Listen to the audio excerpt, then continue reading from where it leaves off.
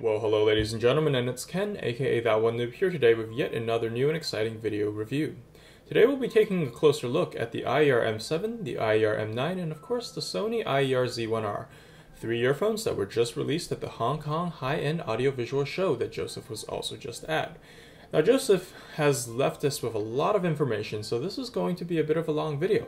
Sit tight as I take you through all of Sony's lineup, or look below in the description for timestamps to jump to the part that you're perhaps most interested in.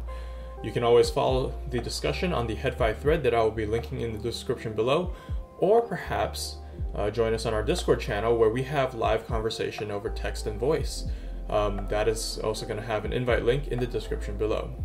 Now without further ado, let's get started. So let's kind of get situated here really quickly. The IER-M7 is a 4BA driver earphone, the IER-M9 is a 5BA driver earphone, and the Z1R is a hybrid earphone featuring three drivers, a 5mm dynamic tweeter, a 12mm full range, and a balanced armature, and it's not entirely clear what the balanced armature does in that whole scheme of things, but alas, it's in there. I think the first thing that a lot of people are going to notice is the fact that the designation of the earphones is IER, which has never been used before. Previously, I think the earphones were called XBA, or if you go back a little bit further, it's the EX1000. And for those of you who've been in the market long enough, the IER is going to stand for in-ear reference, as you probably guessed. I'm going to leave a slide below that kind of demonstrates the shift while I talk my way through the rest of this segment. And I think immediately you'll notice that the M7 and the M9 kind of fall under that family of the reference monitors that Sony is trying to create. I'm personally not certain that we need to make this massive distinction between what we consider audiophile listening versus studio reference listening, but I do get that audiophiles perhaps prefer a little bit more coloration, and Sony's trying to cater to that. So that's kind of a general shift. I don't think well, I don't know, I guess, if this shift towards reference tuning will be extended to all of Sony's monitors, including perhaps their lower-end IEMs, but it is certainly interesting and refreshing, and I think it's going to make the new Sony IEMs a lot more compelling to IEM users who've been looking for a more neutral sound signature. Now moving on to the shared technology that kind of ties all of these earphones together. As some of you may know, a lot of earphones on the market today feature Sonyon or Knowles drivers, and effectively, a lot of companies, they claim to have custom drivers, and this is simply them working with one of these two companies to adjust some things on the drivers to make it satisfactory for the product that they're trying to release. Very few companies have, in fact, undertaken the huge task of producing their own balanced armature unit. And Sony, given their massive manufacturing capability, obviously has the ability to do this. And you guessed it, they are once again bringing back their own balanced armature driver. I think that it has been upgraded a little bit, so it's not entirely the same one that you're seeing on the Z5, but don't quote me on that. The main thing about Sony's balanced armature drivers that they're trying to press is that it does bring in two innovations that Sony is trying to get the audio community to know about. And the first one is called Direct Drive, and it's not entirely clear from the press packet what the direct drive is. So I'm going to leave a diagram of a traditional balanced armature below, and you'll see that there's connected to the armature is a drive pin, and the drive pin effectively more or less actuates the diaphragm. Sony claims, at least from the press packet, to have directly connected the armature to the diaphragm. I'm not certain whether this means that they've gotten rid of the drive pin completely. I don't know how they're connecting the diaphragm to the motor system, but alas, they claim that whatever design they've implemented is definitely more efficient. So that's one aspect to be looking out for.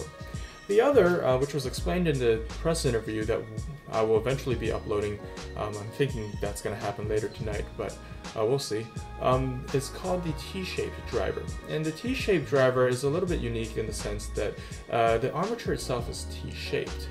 So let's start off by discussing what Sony's proposing with this T-shaped driver. Now, Chief chief sound architect Koji Nageno, which I'm sure some of you may know from the previous videos, especially the Z1R, has stated that in Sony's engineering experience, they've experienced some sort of distortion seen in standard balanced armature drivers that was apparently caused by an unbalanced motion in the U-shaped driver. Now, it is commonly known that balanced armatures have higher levels of third harmonic distortion, but what Sony is doing is correlating this with the fact that they believe that the upwards motion and the downwards motion of the diaphragm when connected to a drive pin is unbalanced, and this is the reason for there being distortion. So they decided instead to employ what they call the T-shaped armature, and I'm going to leave the diagram below. It's probably been running for a little bit. And they've supposedly gotten lower levels of distortion on the balanced armatures with the symmetry achieved with the T-shaped driver. It's certainly an interesting engineering claim, and I think some of this waits to be seen in the measurements below, but definitely it's innovative, and it's something that Sony's been able to achieve by having their own manufacturing capability. Now, as mentioned, the direct driver is a little bit more confounding, but we're definitely going to get to the bottom of that eventually. Singapore will probably have a local Sony event, and the chief engineers will probably be there as well, so we'll discuss further. Now, the other interesting thing to note about the driver is that Sony is using open balanced armature drivers without having a port for acoustic tubing. So this isn't exactly news, because we've seen this a lot recently. We'll start by discussing the TIA drivers from 64 Audio, and of course the remarkably well-known Andromeda also uses open balanced armature drivers. It's not news, but it's always worth noting. The one thing to note is that the openness, I guess, of Sony's balanced armatures is still quite small compared to the TIA drivers from 64 Audio, and I think a simple comparison that you can see below kind of reveals that. Alright, now that we're done discussing the specifics of the driver technology that Sony has employed in their new earphones, we can jump into the specifics. I'm going to start with the M7 and M9. Now, the M7, once again, is a 4 balanced armature driver IEM. The M9 is a 5 balanced armature driver. Both of these earphones feature the drivers housed in some sort of a magnesium enclosure, and Sony's kind of just proposing that, you know, the sound will mix in the housing and then it will travel through a short sound path, which they believe will help to lower resonance. Of course, we can also discuss the crossovers, but it's much easier for me to show the diagram. So here's the M7 crossover, which you can see here, and here's the M9 crossover. Sorry for the photo quality. This was taken at the press conference, and obviously we don't have the access to the corporate slides that Sony does have. Now, the one thing that the M9 will have over the M7 is that it will feature a special super tweeter with magnesium alloy diaphragm, and the magnesium diaphragm was chosen for its high rigidity and what the engineers call high internal loss. Interesting to see in this earphone because you know, recently a lot of headphones especially from the Japanese market, such as the Z1R headphone and the ADX5K from Audio-Technica, have been playing around with this idea of having a magnesium or magnesium-coated diaphragm. The Z1R obviously has that magnesium dome, and the ADX5K is a magnesium-coated driver. So I think the ADX5K, I haven't heard it myself. There seems to be quite a bit of buzz around it. It seems positive for the large part, so it's interesting to see this get transferred to a earphone, and I do look forward to seeing how it performs in the implementations of the M7, M9, and also the Z1R, because the Z1R does use a single balanced armature driver, and it is also featuring the magnesium diaphragm. Now, personally, I am looking forward to the M9 a lot. The design seems very sensible. It's a lot better thought out than the previous earphones from Sony, in my opinion. At least we're not wearing USB sticks in our ears anymore. And honestly, it does look like an improved version of the old Audio-Tech IM series. Obviously, the IM series had some issues with fit, but I think Sony will probably be able to nail this one down. I'm not entirely sure why the carbon fiber faceplate was necessary. It honestly looks a little bit out of place and is probably a little incongruent. I think if they had just done some sort of a thin color ring and more magnesium in place of the carbon fiber, then the earphone would have looked much better. But I think that to a certain extent it's to maintain parity with the Z1R design, which I'm about to move to right now. This is the Z1R.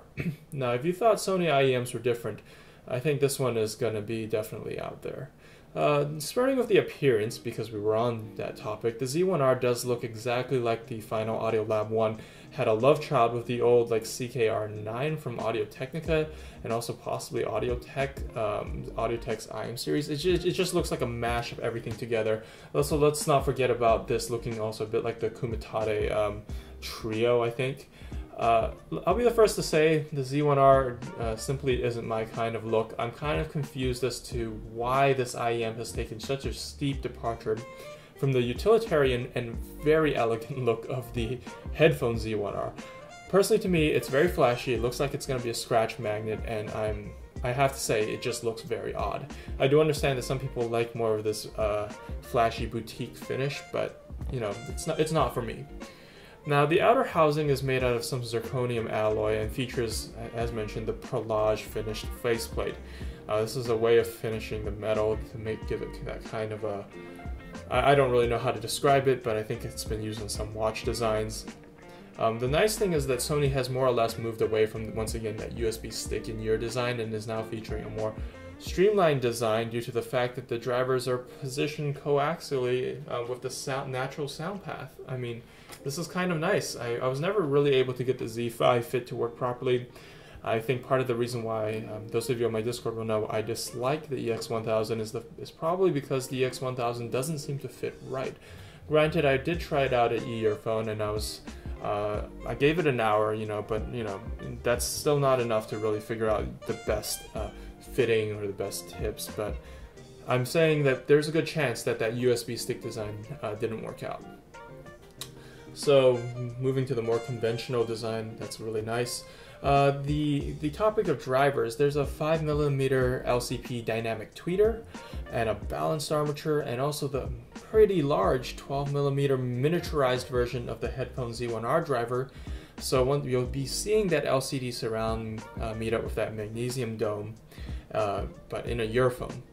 Now, I'm not really certain that the surround is necessary, but you know, I guess it is kind of cool to be able to get a mini Z1R, like physically a mini Z1R, not just signature-wise. And all of three of these drivers will exist in an inner housing made of a magnesium alloy. Once again, this is a theme that's been repeated in the M7 and M9. And Sony is apparently venting this housing in a kind of a special way. For those of you who've seen the Campfire, the inside of the Campfire audio, it does have that similar idea of the acoustic expansion chamber, which is a really nice way of saying, you know, the balanced armature drivers are open, the sound's going to mix in this housing, and it's going to exit. Sony has decided that, you know, obviously they need to vent this, and the way they're going to do this is by leaving an extended acoustic cavity behind the large 12mm driver, if I'm not wrong, and connecting that to some sort of a vent using acoustic tubing. Obviously, crossover points are not clear. I think I was not able to really figure out what was going on in the technical interview. It was not entirely clear what was going on. And I think in general, we can expect, because there's some sort of circuitry, that there are, you know, passive crossover. It's going to be like the Andro. The sound's going to mix in the housing before exiting the earphone. And I think for the most part, that more or less covers everything that I currently know, and Joseph currently knows about the earphones. We can expect to see all of this released sometime in September, at least for the Southeast Asia region. And the pricing is going to be, I think for the most part it's been finalized, but the pricing is going to be pretty steep. Now, sorry for the delay here. I'm going to take a moment to pull up the pricing information. So in the meantime, you can take a look at some of the very elaborate packaging that Sony has decided to include. I think the earphones are going to come with two cables, the balanced cable and obviously the unbalanced cable. Once again, very nice Sony carrying case. The Z1R package, which I'm going to show here, is absolutely over the top and kind of reminds me of the whole headphone Z1R packaging. It's the whole leather and case, you know, it's over the top, and it's absolutely what you would expect from an expensive earphone. Segueing back to my ability to finally pull up the pricing information, the Z1R is going to retail at 2.5K SGD. The M9 is going to go for 1.6K SGD, and the M7 is going to go at a more reasonable 900 SGD. It's interesting to see that there's a pretty huge disparity between the M7 and M9, considering that only a single balancer armature was added, but alas, as with most things Portify, you are paying for the signature and the tuning. So, with that, I think that more or less concludes our first look of these three new earphones. I hope you enjoyed it, and once again, this has been That One Noob, signing out.